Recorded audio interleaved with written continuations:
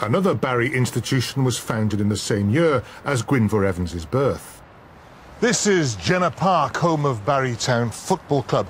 Founded in 1912, they were regular winners of the Welsh League and Cup. But their most memorable games were reserved for European competition, like the time they beat Portuguese giants Porto 3-1 in the Champions League. Certainly at the moment they're playing with a great deal of pride. And there's another opportunity as well! And the header goes in under the head! The goal is scored by Mike Flynn, and Barry Town lead the Portuguese side.